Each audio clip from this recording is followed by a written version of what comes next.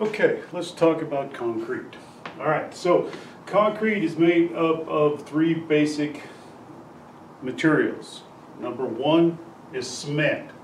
Cement is that fine gray powder that they put in there to make it, it's got the chemicals in it that will harden with the addition of water. That will be number two. And then the third one is aggregate, okay? In concrete, there are two types of aggregate. Usually there's a small aggregate and a large aggregate. The small aggregate is usually in the form of sand, and the large aggregate will be in the larger rock that is placed into the concrete. The large aggregate usually makes up between 60 and 80% of its volume. All right, so what else can be added to concrete? Admixtures.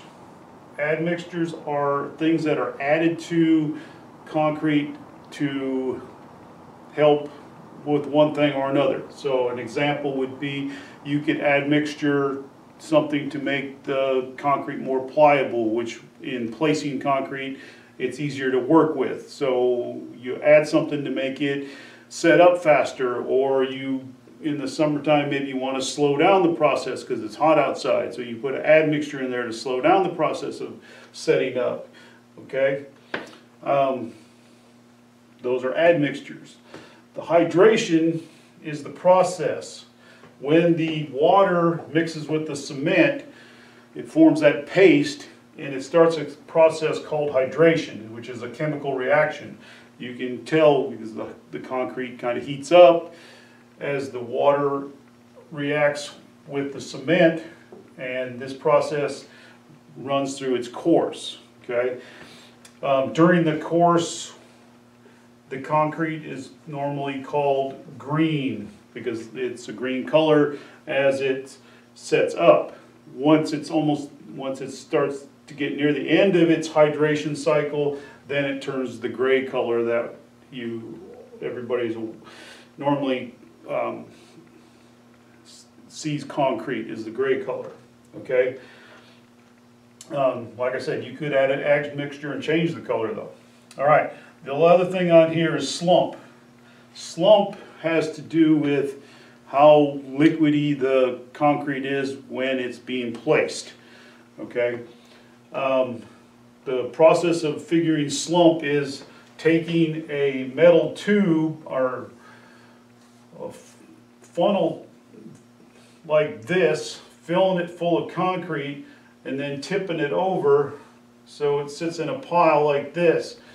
A straight edge runs across, and then they measure the distance from the bottom of to the top of the slump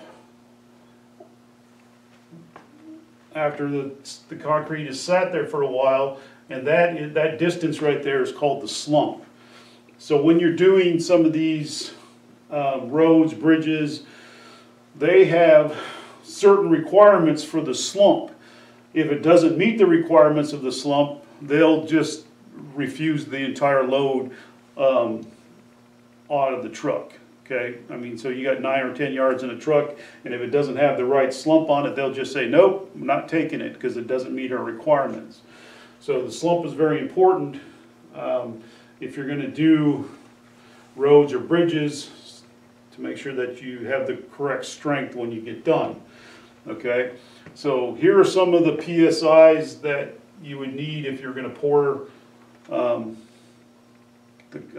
place the concrete. Like if you're building sidewalks, 3,000 PSI because the only traffic is foot traffic, or maybe something a little heavier, multiple people standing together or whatever. 4,000 PSI for footings, foundations, and driveways. 5,000 PSI for roads, and then 6,000 PSI for bridges. And of course, PSI stands for pounds per square inch. So that has a pressure of 6,000 pounds per square inch for a bridge. So the concrete is strong enough to support whatever it's being designed to support. Okay, so basically this is a concrete in a quick overview of concrete, the basic ingredients of concrete, what admixtures are, what hydration is, what slump is, and then how many PSI that you would need to pour or place, the correct term is place concrete, whether it's sidewalks, footings, foundations, or roads or bridges. So